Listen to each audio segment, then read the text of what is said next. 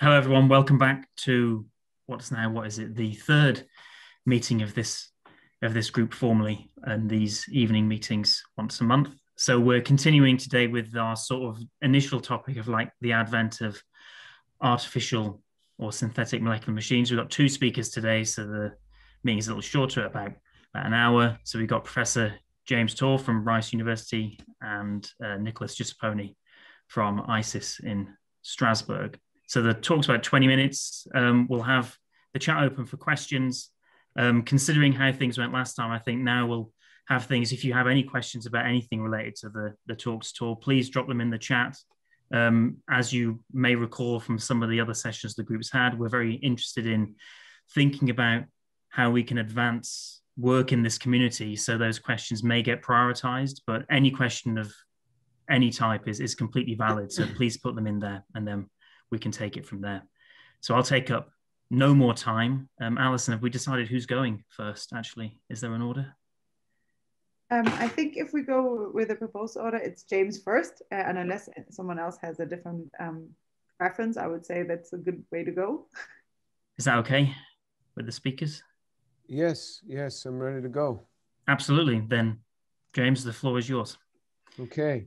Well, I'm glad to see here some of my co-workers that have worked with me. Guillaume Vivez was a postdoc in my group. And then, of course, Leonard Grill and Grant Simpson have driven all of our nano cars for us.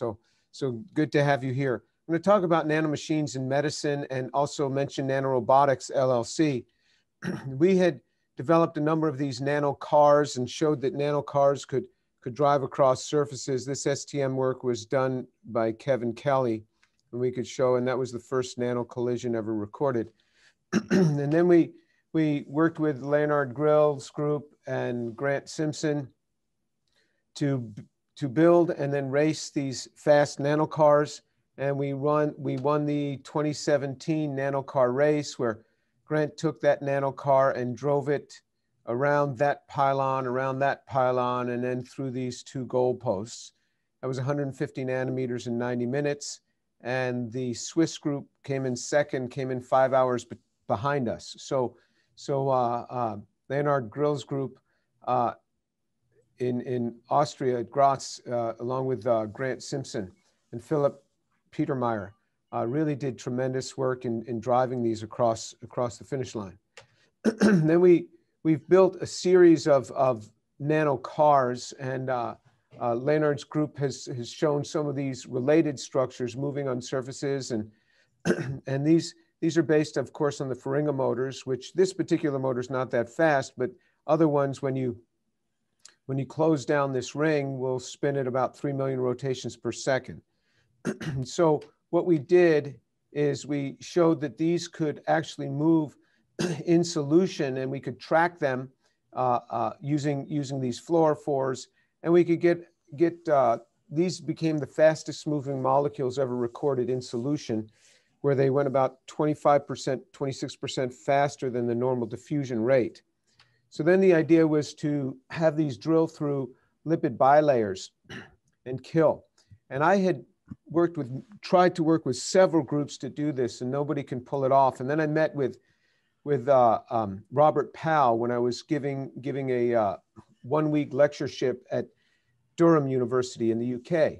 And I tried to work with Professor Parker. He said, look, I've got a former postdoc who's a new lecturer here, and he's the best experimentalist I've ever seen. So Robert and I talked for about 10 or 15 minutes. When I got back to Houston, I sent him the molecules, and within 2 months, he had this thing working. He's just utterly amazing.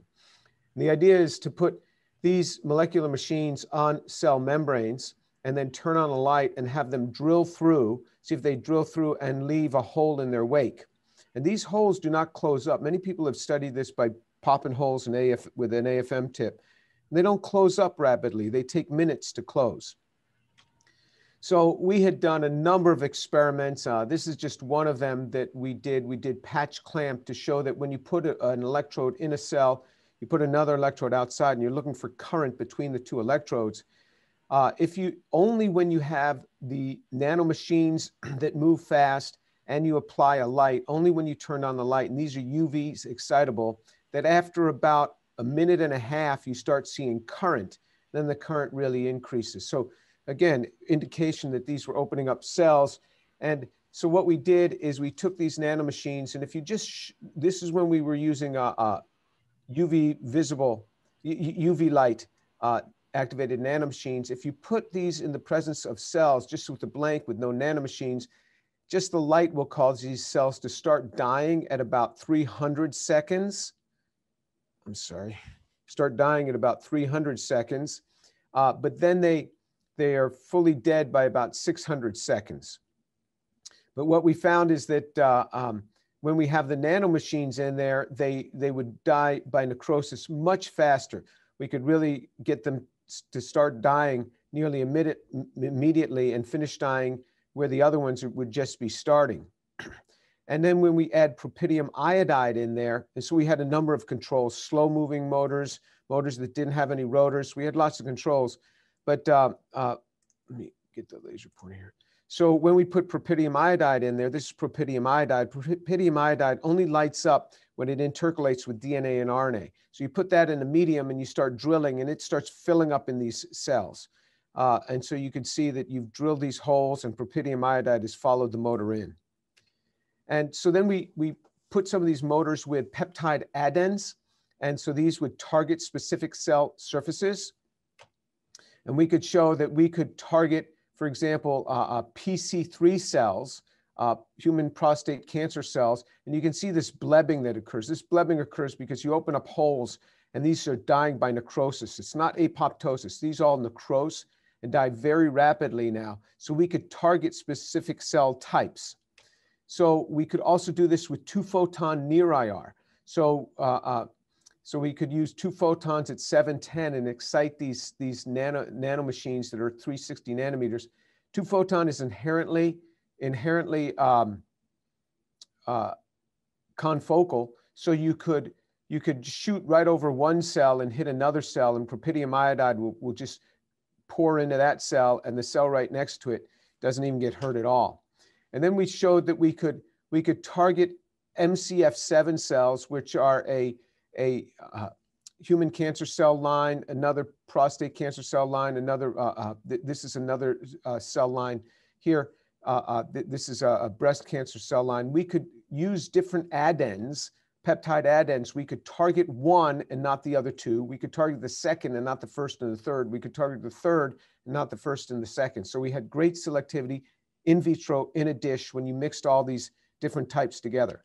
Then we switched to visible light activated motors to see if these would more easily translate. And we showed that these visible light activated motors would react. This was with human pancreatic cancer cell line. They would fill the cell membrane and some would get into the cell because they had inherent fluorescence. We could see this. And then over time, they would work their way out. So they didn't kill the cell by themselves. But if you put them in with the cells and you turn on a light now, so you turn on the light, that you could really start killing these things. So if you put them in with the cells and you wash them clean, you let them clear for 24 hours, they don't kill at all.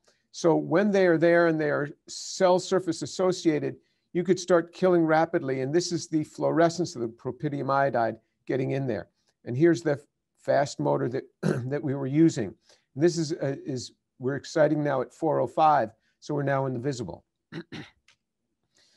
Some people have said, oh, well, you're just killing by generating ROS, and that is certainly not the case now. We've shown that. Because what happens is you can use a photosensitizer and really induce ROS in a cell.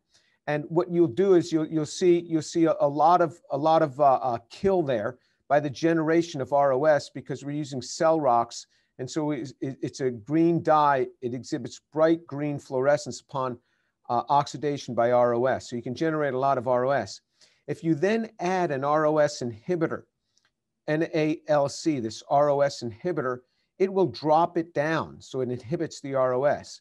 If you use light alone, here's the generation of ROS. But if you add the nanomachines there, the nanomachines actually greatly reduce the ROS. And that makes sense because these have a twisted double bond which are just begging to be hit by reactive oxygen species. So actually, these are ROS inhibitors. They are killing by a mechanical action, not by a chemical action in inducing ROS. They're actually ROS inhibitors. And we started working at MD Anderson Cancer Center, which is the biggest cancer center in the world, just across the street from the university here, working with Jeff Meyer's lab on skin and oral cancers. He working as well with Robert Rangel's lab. And then Ashish Kamat's lab on bladder cancer. And then the person doing a lot of the work is Dr. Cicerone Ayala, who was my former postdoc. And now he's working with this company, Nanorobotics LLC. And if you look at skin cancers, there's the squamous cell carcinoma. Then it goes to basal cell carcinoma, goes deeper. And then melanoma goes very deep, can start interacting with the lymph system. And that's when skin cancer turns into something that's extremely dangerous. A lot of old people, particularly with lighter white skin, they have to have these scraped off, and it's quite painful because they dig quite far down, and the dermatologist will peel this off. So could we treat these with these nanomachines by drilling into these? So this is the killing of melanoma and oral cancer cells in collaboration with the folks at MD Anderson that I had mentioned. So this is using a murine melanoma. This is all in vitro. And then you can see that if you just use the molecular nanomachines, they're not doing anything. We use 0.1% DMSO in water, that does nothing. Use DMSO in light, does nothing. But the nanomachines plus light, boom, kills everything. Same with this ROC1, a squamous cell carcinoma cell line, just 150 watt and milliwatts per square centimeter, and boom, everything's dead. We can kill the ROC3, and then if you use ROC1 at 300, again, we're killing everything. So they're quite good. And this is looking at the short-term survival, 2 hours after use. This is, again, in vitro. This is 16,000 cells per well or 1,600 cells per well. When you have the molecular nanomachines and light, just really wipes these things out. So quite effective. Then we're moving in vivo now. These are recent experiments moving in vivo. So you inject this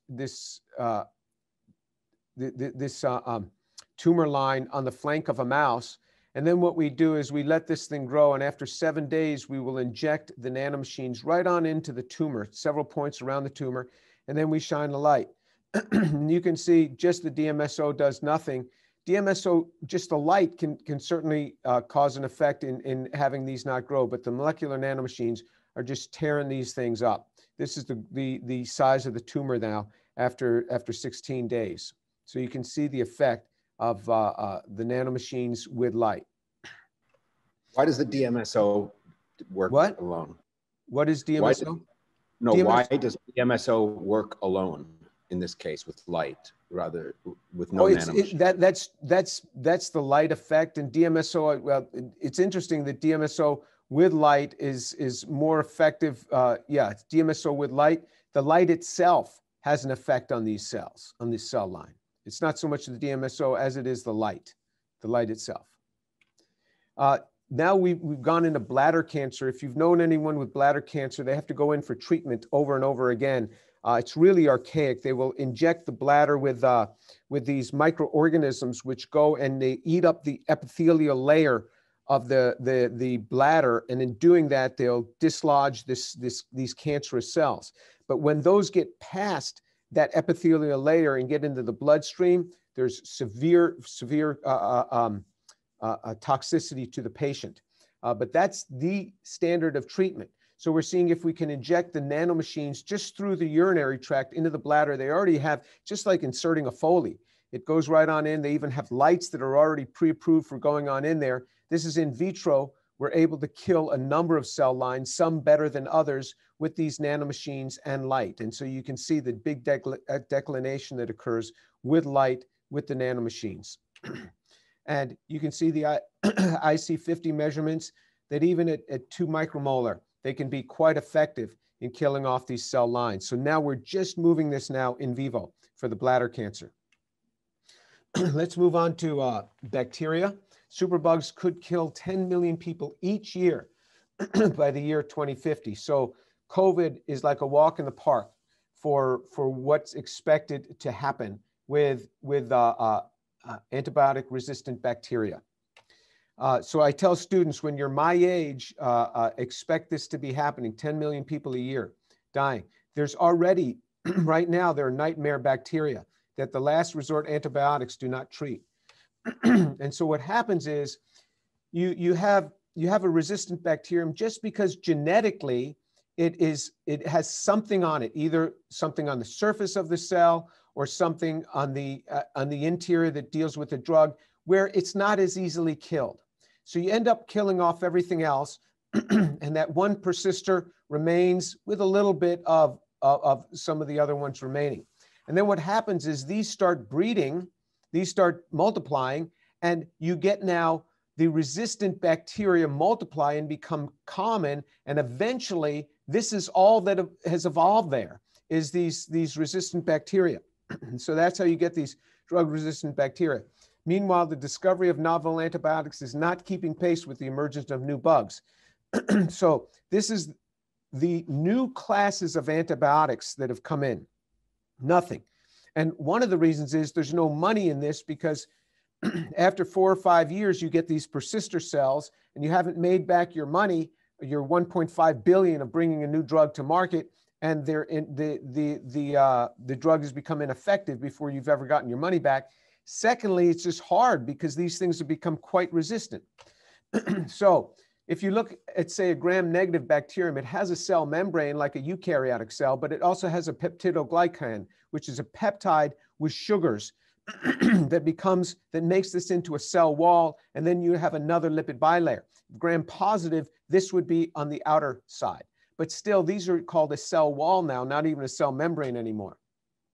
And so we worked with Jeff Cirillo initially. This was with our UV active nanomachines, and we showed we could just tear into bacteria.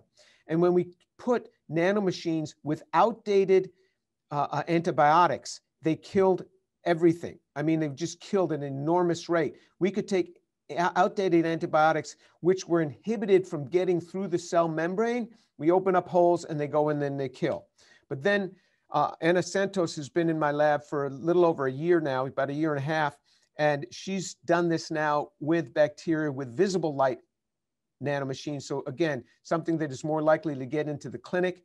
You look at killing these bacteria with standard antibiotics, very little kill. And now we have, this is 5 log reduction with different types of nanomachines that we've developed for this. 5 log reduction. This is huge rates of kill. She's an expert in bacteria. She's come here and she said, I've never seen anything that can kill bacteria like this. And so you have this amazing effect. And then what she does is she generates the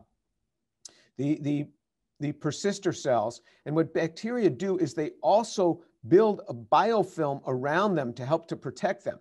And so she multiplies now the persister cells. And then you look at the persister cells, and sure enough, we can drill right through those. These are 5 log reduction. The normal antibiotics don't touch these things, and we're just drilling right into them. Because this is a mechanical action, drilling right into them. Here's the standard antibiotics that are doing nothing, and these are doing these 5 log reductions. We've looked at the disruption of biofilms. So we're also able to disrupt the biofilms. It depends which type of bacteria we're working with. Some work better than others. Some we can just wipe out their biofilms quite well.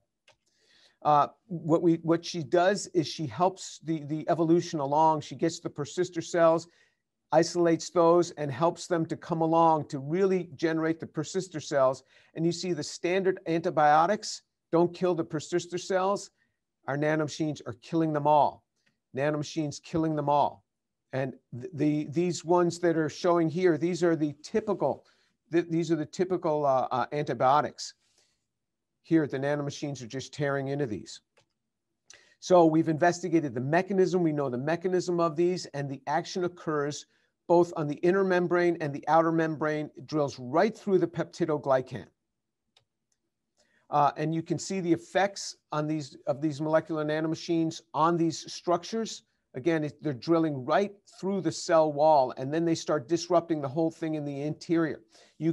In these experiments, we're not even using an antibiotic along with it, just looking at the nanomachines on how they can kill these. And you see the effects. This is E. coli. Some of the pictures she's taken. These lines are because the E. coli is dividing. This is what they should look like. This is what they look like after treatment with the nanomachines. They get all of these shriveling occurs. So the whole morphology of the E. coli changes when they've been exposed to the nanomachines. So the visible light activated nanomachines display broad spectrum antibiotic action. They both in gram positive and gram negative. It makes no difference to these nanomachines. They disrupt biofilms. They eradicate antibiotic tolerant persister cells. They reduce the minimum inhibitory concentration of antibiotics with different mechanism of action, potentiating antibiotic action. And the mechanism of action involves membrane permeabilization, followed by leakage of the intracellular components and dissipation of membrane potentials, resulting in cell death. And this is necrotic cell death. There's no time for apoptotic cell death. All right, so the take-home message is this. This is a fourth modality for medical treatment. One way of treating medical disorders is surgery. You go in with a scalpel. Another is radiation, which generates reactive oxygen species.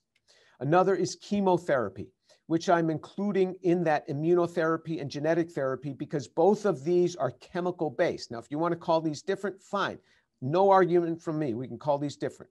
But these are modalities of therapy that are occurring. This is now a fourth modality. It's mechanical effects at the nanometer scale. Molecular nanomachines are like nanoscalpel.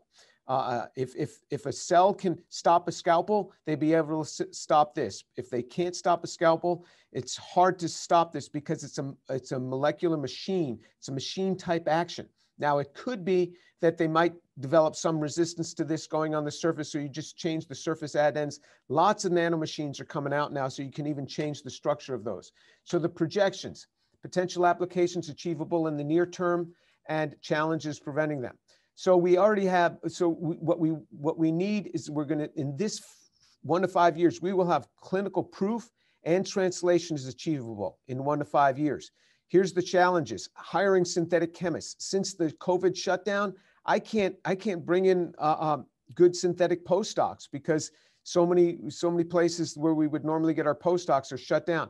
Fundraising for nanorobotics has been slowed because we're going to start fundraising in January of 2020, and then so we have some seed funding, but it's slowed down a lot. Suitable scale-up operations for synthesis and final selection of specific targeted molecular motors. Those are the challenges because we have so many of them at work. We're trying to find the best choice here. Potential applications in the medium term, 5 to 15 years. In this time frame, we should have many of these molecular nanomachines approved for clinical use. Certainly in the middle of this time frame, we should have many of these approved, especially because we're dealing with cancers that you could go to last resort use and get it installed quickly. Potential applications achievable in the long term and associated challenges. Well, I think this fourth modality of medical treatment should be a mainstay approach in the coming years. Okay, with that, I end and open it up for questions. Yeah, what's going on here? There we go.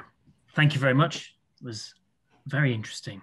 And there's plenty of questions that have come in as well. So now it falls to me to select them. So I'm quickly scanning through, but I suppose we can just do them in order. So Giuseppone, you had, okay, well, I don't know if you want to unmute or. It says, do you need one nanomachine molecule per cell? We have no idea. We probably need a lot more than one. You know, these are so small. We don't know how many, but I'm pretty sure it must be more than one, because when you open up a hole that's going to be about a nanometer diameter, you're going to have leakage of ions through that, but that will close in about 1.5 minutes. So my guess is you need more than one.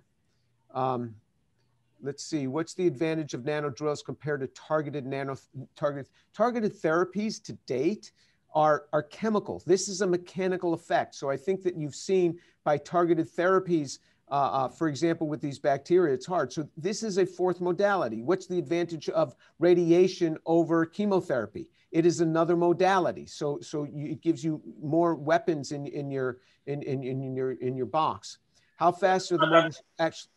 But your nano drills are not specific. How do you just attach it to a membrane? You can No. I showed you several examples where we attach a peptide and it targets to a specific cell type. So we can do it both ways. So people can do the same with drugs that don't require UV radiation. Correct. They can do the same with a drug, and then the drug gets to the cell and the drug does a chemical effect. You can do the same with a drug for the bacteria and it won't work because the drug doesn't work anymore. All right, so it has advantages in that sense. Also, this gives you a trigger that where can you use light? You can use light all over the skin, oral, GI from top to bottom. So you get all of colorectal, you got all of urinary tract, bladder. So there's many, ear, eye, so many places that you can use light and actually direct. Only at that place is it activated. Doesn't affect anything else. Only when you have the double activation, goes to that site and you have the light. So it's like a two trigger mechanism. Drilling implies that the action of the motor, let me get to some of the other questions. Drilling implies that the action of the motor is leading to translational motion through the cell membrane. Do we have an understanding of how the motor action leads to translational motion? We have some.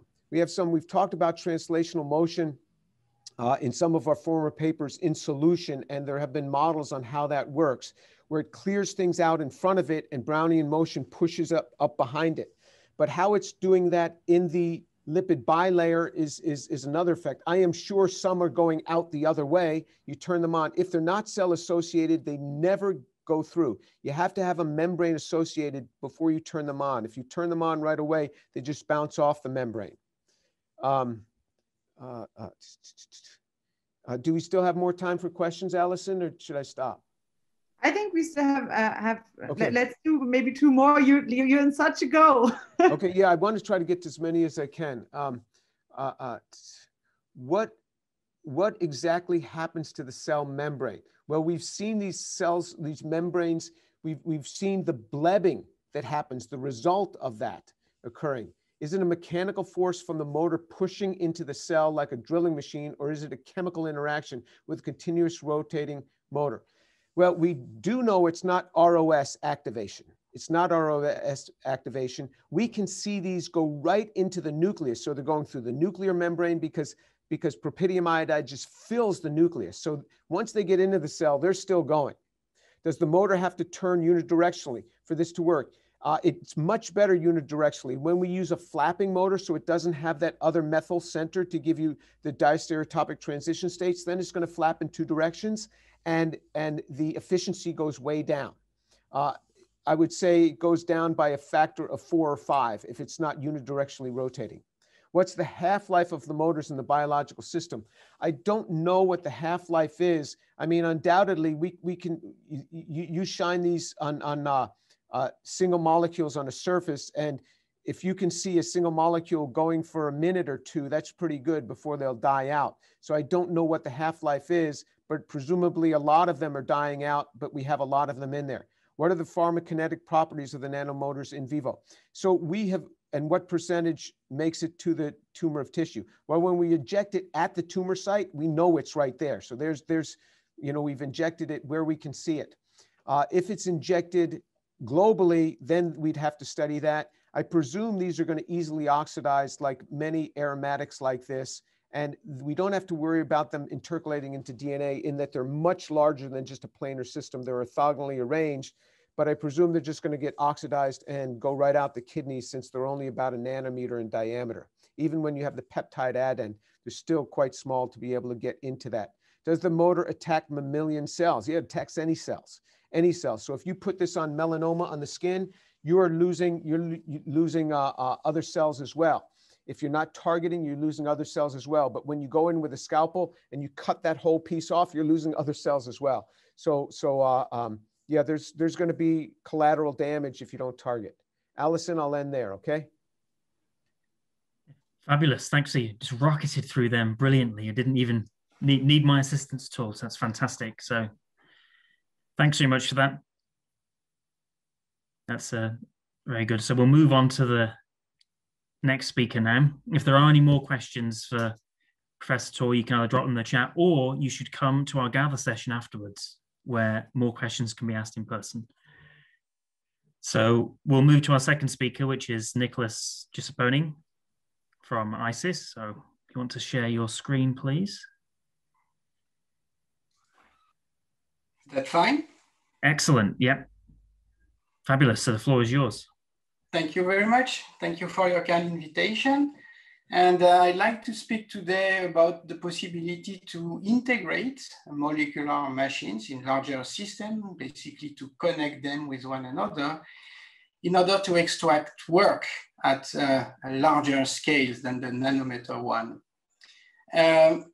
So for that, I'd like to start with a famous example coming from nature, which is the functioning of muscles. And you can see that if you go down to the nanometer scale, you find in this sarcomere unit this kind of molecular machine, which is a protein, a myosin head, which is able to continuously cycle a motion to attach a myosin filament, to pull on it. And when all these machines are progressing together, then because of the precise ordering of the myosin filaments together with the actin filaments, they are able to pull collectively on the sarcomere unit and to contract it by a distance of about 1 micrometer from a cyclic motion of only a repetitive cyclic motion of only 1 nanometer. And what you can see from there is that by connecting molecular machines together with polymers and together with, let's say, organization, orientation, then you can reach what I will call here hierarchical mechanics, which can allow you to cross length scales from the micrometer to the 50th micrometer in the myofascias, let's say, to the centimeter scales in the myofibrils and finally muscular fibers. And this was very interesting for us when we entered this field to explore the possibility to connect artificial molecular machines within polymer structures, polymer chains, polymer networks, and to study the possibility of amplifying their motions. So we started with this kind of C2 daisy chain rotaxanes, which were first developed by Sauvage in 2000. And we also made use of the chemistry of Professor Stoddart in order to design this, what will become a monomer unit based on this inter-threaded, let's say double-threaded chrome ethers, which can be either located on this ammonium site when it is protonated, but which can then slide toward this methyl triazolum site when the amine is deprotonated. And this net motion is of about 1.2 nanometer. You notice also that at each extremities, we have attached here terpyridine units, which will play the role of stoppers, and also which will play the role of ligands. So we will make use here of metallo-supramolecular or coordination polymer chemistry to obtain coordination polymers, supramolecular polymers in particular, by using iron to ions. And then we were curious to see if we can detect, by looking at the polymer chain, an integration of the contraction motion and extension motion of each individual molecular machine. So this is what we proved, this kind of neutron scattering and light scattering investigations. We can extract from this data all the information about the single chains of the polymer in the dilute regime. In particular, we can see a cross section, we can see a contour length, the total length of the polymer chain. And what we can clearly see here between the contracted form in red and the extended form of this polymer is the change in the intensity of the scattered light, which corresponds to a change in the linear mass density of the polymer chain. And we can really extract, because of the sliding motion and this sort of telescopic motion within a single chain polymer, this change, which also corresponds to a change in the micrometer length scale of the full contour length of each polymer chain. We can go a little bit further. We can aggregate these chains together by making use of further supramolecular polymers involving H bonds here. You can see that you can find by AFM structures that are similar to the association of fibrils in muscles, let's say. But this is not over long range orientation, just on domains. And there's still a lot of work to do on that. You can, however, observe at mesoscale changes in the morphologies by contracting and extending the rotaxanes again. Further, you can cross-link this rotaxane in chemical gels of polymer and access now macroscopic motions, macroscopic contraction, extensions of pieces of gel at the centimeter scale. So you can do this integration with various types of supramolecular bonds. You can also use covalent bonds. You can probably also use different kinds of molecular machines. We have worked mainly with the one that I've shown you precedently, but obviously you have also limitation. You have a real fully reversible back and forth motion of this type of switches, which work by changing the thermodynamic minimum of the medium, let's say, of the system. The second thing that we can still improve is this organization in highly oriented fibrillar systems. And this is the object, as you asked me to present some perspectives. There is a project, a European project, which is funded at the moment, a cooperative project, which has the objective to really organize these kind of C2 daisy chain myofibrils, rotaxanes into myofibrils, fibers, and artificial muscles, and to control them with a robotic approach. In particular, we work in collaboration with roboticists here. And I think this is one of the main objectives now with these machines to go further and to gain in efficiency, directionality, work out of these systems. But we were also interested to develop systems involving real molecular motors, let's say Brownian ratchets. And for that, we chose to integrate, possibly integrate the rotary or the unidirectional rotary motion of fairing gas motors. And this is not an obvious question, but finally, we thought that it would be possible, again, to link such kind of motors with polymer chains in a way that, for instance, in a simple system, two motors would be associated to two polymer chains. And by turning these motors, if they are fixed to any element here, then the rotation of the two motors should lead to twisting of these two polymer chains. And this twisting should lead also to a decrease of the distance between the two motors. So the idea was to transform a rotation event into a linear contraction event.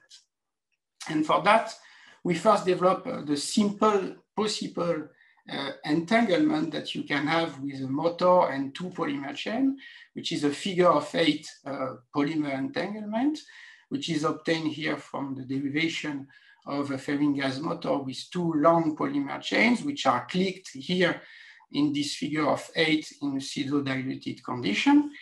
You can image this kind of figure of 8 by AFM, and when you light it, what you should observe is a twisting of this polymer chain and a sort of a collapse of the polymer chain on themselves, which can be seen again by AFM, but more interestingly, again in the reciprocal space by Sachs, where you can see that this kind of bump, which is characteristic of the figure of 8, increases in intensity by lighting, which means increasing the density of polymer chains, and also with the maximum of the bump indicating a decrease in the radius of gyration of this motor-polymer conjugate. So we were also interested to use this kind of simple systems to possibly achieve mechanotransduction in living cells. And this is the work which has been done recently in collaboration with Arantxa del Campo in Germany and Andres Garcia at Georgia Tech.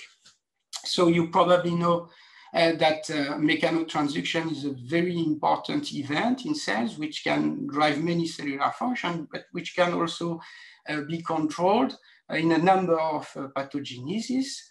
And the idea was here very simple, and was to attach a motor by two arms or two legs, let's say, at the surface, and with the two arms bind cellular receptors, such as integrins in fibroblasts, for instance, through a RGD ligand. So this is the design of the construct. You see here a molecular motor, which can be attached at the surface and linked to these ligands, and then incubated with cells, and also a control experiment, which will involve here a molecular motor, where the rotation is locked by the presence of this episulfide.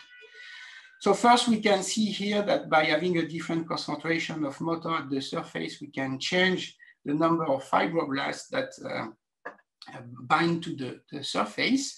And then by irradiating zones, of different zones of the surface with UV light, you can measure statistically that there is a clear effect of the elimination of the motor with an increase of the adhesion of these fibroblasts at the surface, which is attributed to the pulling of the chains provided by the rotation of the motor. You can see also here that the illumination itself is not responsible for this change of the cellular response, as the control motor does not have any effect. And also, if you inhibit the dynamics of the myosin filaments into the cells with this inhibitor, you also avoid the mechanotransduction in the cell.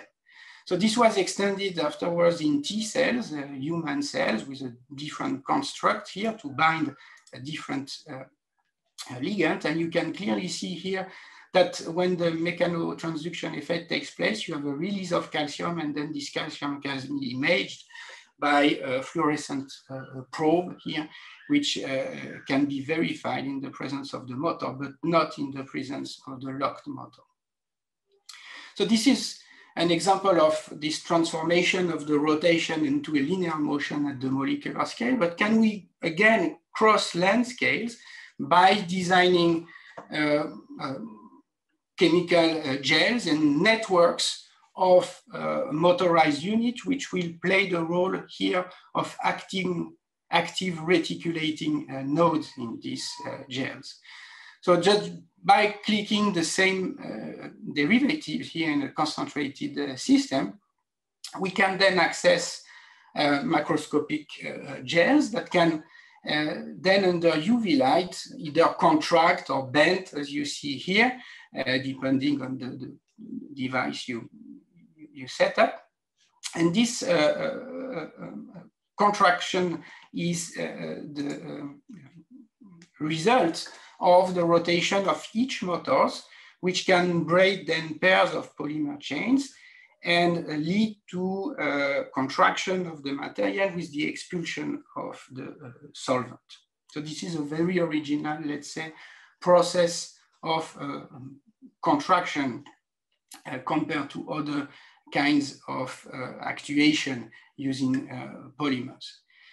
So we were able also to extract some quantitative data from this rotation. In particular, we determined that the energy which is stored in the gel in entanglements is about equal to 1 kilojoule per mole per turn. Obviously, the frequency of the motor depends on the length of the polymer chains in the gel. We also determined that to have a maximum of efficiency in this kind of gel, which means the maximum contraction of the material, we have to cross-link the gel at a particular concentration, which is important for physicists, which is the C star concentration, which is the overlap concentration of the polymer chain before cross-linking. And we also evidence that the variation of volume is equal to the variation varies linearly with the variation of the shear modulus in these materials. And in particular, that the free energy can be written as a function of the elastic energy per chain here times the chain number density, which means the number of crosslinks that you create in the gel as you twist the polymer chains. How to make this reversible? Because obviously the motor is unidirectional. So when you have contracted your gel, you cannot come back. And this was the purpose of another study, which consists now in combining rotary motor with another unit, which will be able to untwist the braids, let's say, created by the motor by also turning, but at a wavelength which is orthogonal to the wavelength of the motor. And in particular, we worked with diarylitine here that you see that can be locked in this planar conjugated form by using UV. So it means that when the motor turns, this planar system can sustain the twist made in the polymer chains into the chemical network. But when you use white light, you can break this bond and release here two freely rotating sigma bonds that can untwist the braids that have been created by the motor and the UV light. So now in principle, you have a reversible system, but I'd like to insist that the reversibility is not a real reversibility. It's a reset of the system, possibility to reset the system to this extended form. But the pathway that you use to wind the polymer chains is not the same that the pathway that you use to unwind them. So you have a flow here of the different rotations for the contraction and the extension of the system. In particular, it means that they can work at the same time. So here are some results for different quantities of modulator. So the process is still very slow, but still it is reversible. And what it is interesting is that then you can work with two wavelengths at the same time. You can use a constant UV radiation, for instance, to constantly actuate the rotation of the motor and the twisting of the polymer chain.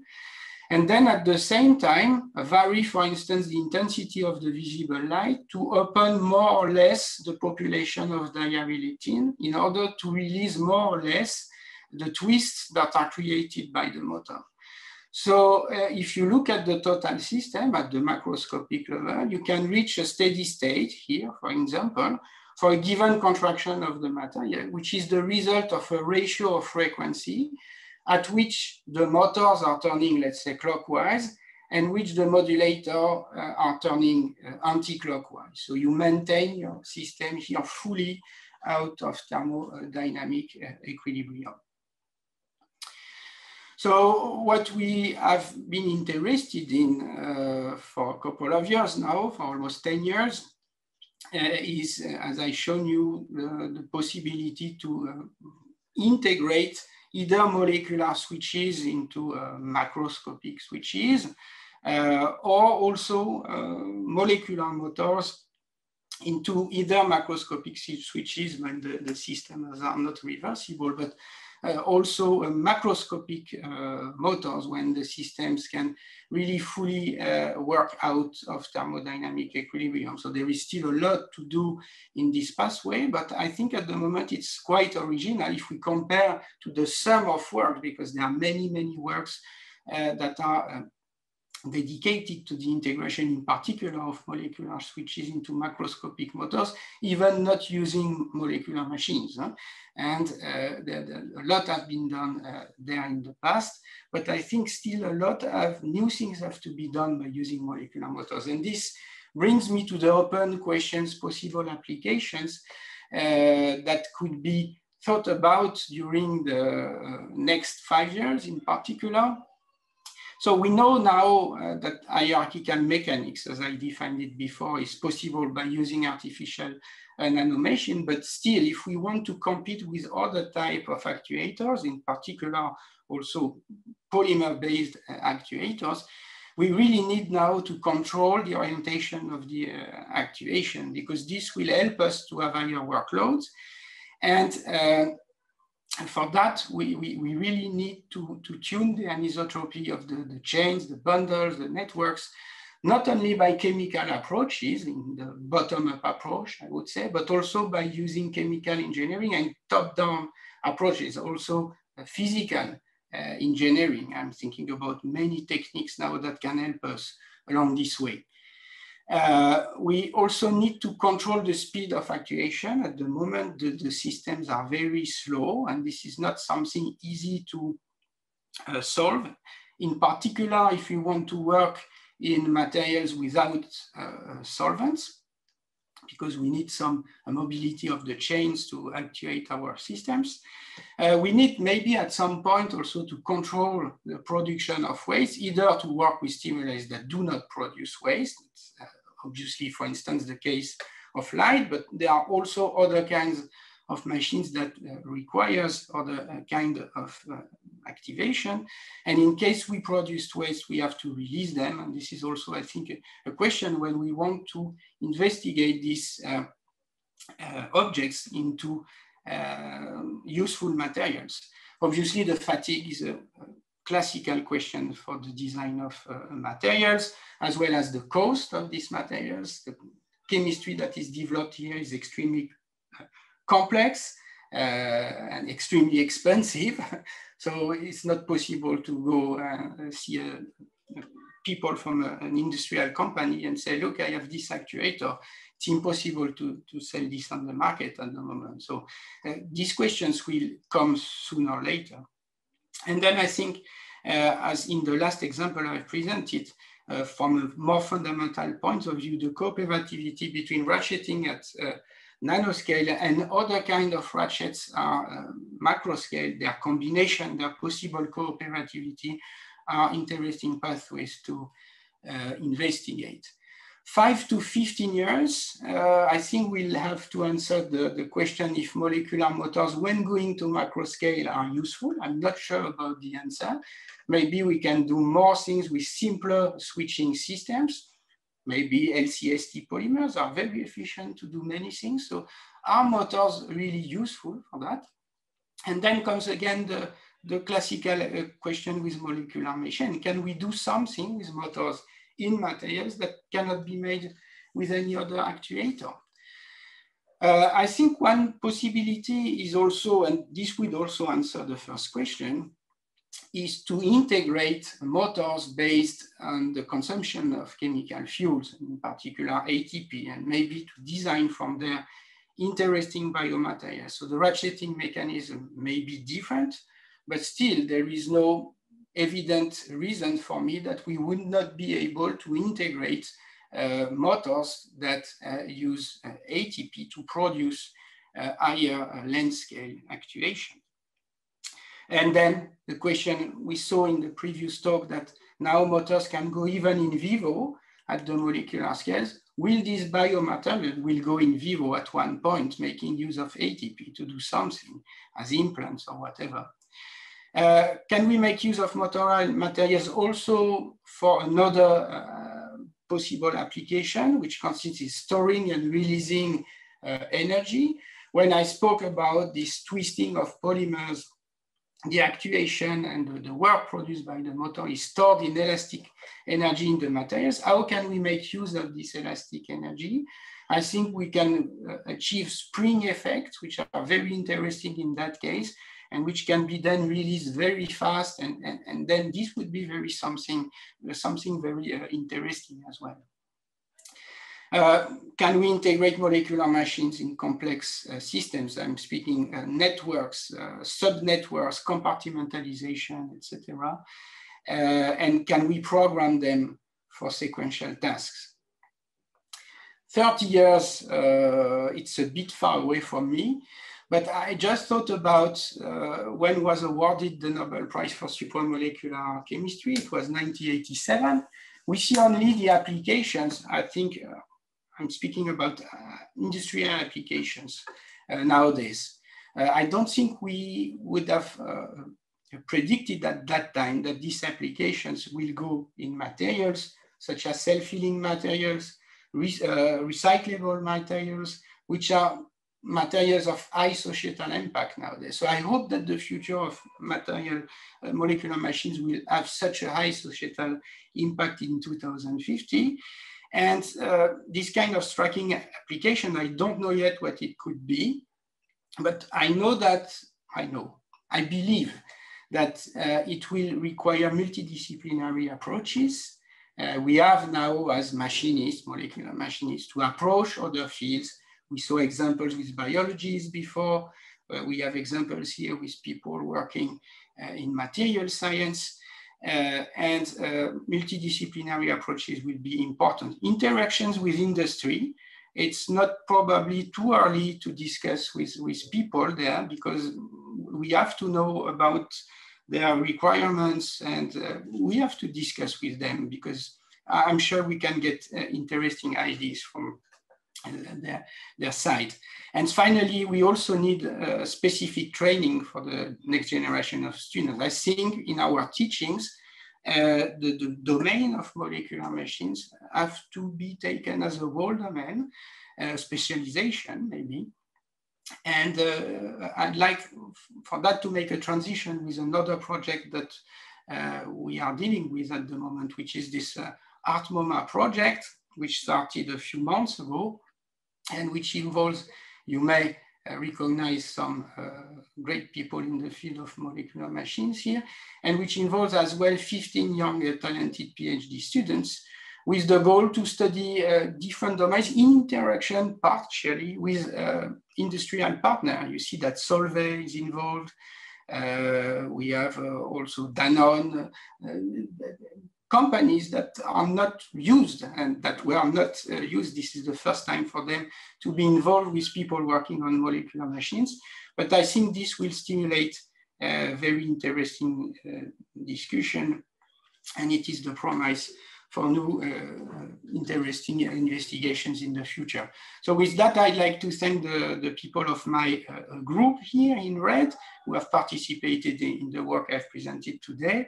External collaborations, as I mentioned, which are very important to give an interdisciplinary character to this research, and financial support. Thank you very much for your attention.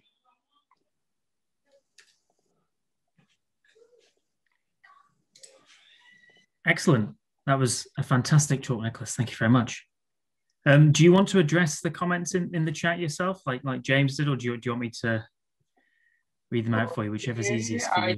I try to, when does it start? 6:49, 6:46 p.m. I don't have the time, 6:49. So you've got the, is the Meccano transduction 7:46. Yeah. Okay. Oh yeah. Is the mechanotransduction mechanism output considered a walk? No, not at all. I don't consider it a walk. The two ligands are still attached to the ligand. So maybe this question is interesting in the way that obviously you have a K on, K off of the ligand, which binds to the cell receptor. You can have somehow detachment at some point, but if the frequency of the motor, let's say roughly is higher than the detachment timescale of the ligand, then you have a pulling effect which can be maintained. So there is no walk in the sense of kinesin or whatever. What would you need to make a full artificial muscle out of this motor system? How strong would you expect it to be? But for the switches, I've presented the approach of having myofibril structuration. So this orientation first is a requirement, and then the budding is another requirement to gain stiffness and to increase the workload that you can extract from such fibrils. Then what you need is a control. This comes the question, if you can work there on wet materials. In solution you cannot, but can you still have some solvents to keep some dynamics of the polymer chain? Can we really dry on wet materials, and how this control should take place? This is also dependent of the presence of the solvent or not. If you want a species that diffuses to actuate the machine, you need a solvent. If not, you need, for instance, electrons. So at the moment, we are trying to do that by electrochemistry in the neat material without solvent. Then the force is high. The force is really high. I don't have values in my mind because I'm not used to work at the macroscopic scale, but this was evaluated by roboticists and people like that. And there is no reason that you can extract a really high force if you sum enough machines, obviously. Do you have estimate efficiency of the motion at micron or larger scales workout? Yes, one motor. So there is different values that you can give. It's about 12 kT motor itself. So this is related to the difference of energy between the unstable helix and the stable helix. This is more or less the torque of the system. And this corresponds to about 10 piconewton per nanometer, I believe. Does the polymer chain keep its compressed shape after UV light? They switched off. Does it thermally? So it keeps the shape. It keeps the shape.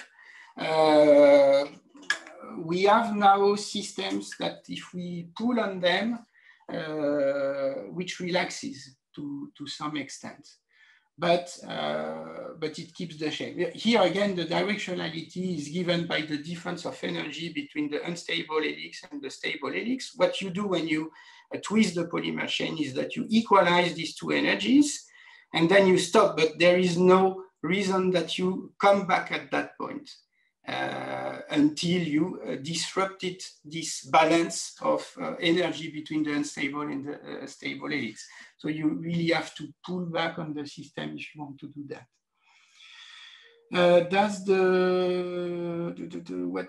But obviously when you have the modulator, then you release the system. Huh? And this modulator is here a rotating unit, but you can obviously think about other ways to release the twist. Huh? You can have binding, unbinding effects, etc. What is the molecular mechanism of unlocking the reversible system? So at one point you have a bond which is locked, which avoids the rotation of the twist of the polymer chain, and you transform this bond to a freely rotating sigma bond, and you are able by this rotation to untwist the system. I need to explain that better with a scheme, but I don't want to be too long. And then I have thank you. So I have nothing to answer except to say thank you to you as well. If you have another question, I can take it, obviously, but I see that I'm late already, so I don't want to take your gathering time. That's all right. I mean, we started about 5 minutes late after all the intro, so you basically, I think we'll say we're just about on time and give ourselves a bit of generosity there. So, Alison, do you want me to quickly share the PowerPoint slides I've got for introducing the next couple of things? Do you want me to do that? We still have two others before, so I think maybe we'll leave it at that.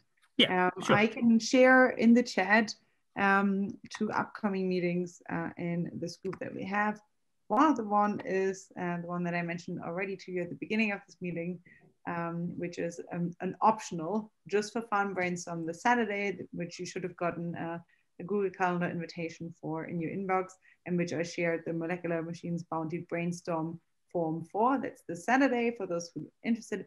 And next Wednesday at 11 a.m. we have Lisa Friedersdorf discussing the National Nanotechnology Initiative. And I'm not sure if Lisa's still here, but if you are, then we're very excited for that. And well, yeah, I think, thank you very, very, very much, James and Nicholas, for joining. This was fantastic. Thank you all for your really great questions to the entire group. I see a lot of clapping hands, either via reactions or via actually people clapping their hands. So thank you. And I think that for now, it would be lovely if we wanted to meet, for those of you who are interested in it, in our gather room. And so I will share the coordinates for that just here. This is, again, definitely optional. I mean, the whole group is optional, but this is going to be a fun way for you to socialize with each other, to meet each other. Cut the Zoom. Once you click on the link that I just shared with you in the chat, you should get ported into our Molecular Machines lounge. Many of you know that lounge already. Just sit at a table, start talking to each other. This is from now on a space for you all to get to know each other. And yeah, thank you very much from my angle. James, do you have anything to add? No, I think today's talks were absolutely fantastic, giving us more to think about and more to discuss afterwards, and gives the group adding to the sort of well-rounded view of molecular machines that I think we were hoping to get out of this seminar series across the year. So yeah, even though I had nothing to add, I still had plenty to say apparently. Well, so yeah, I hope to see everyone gathered.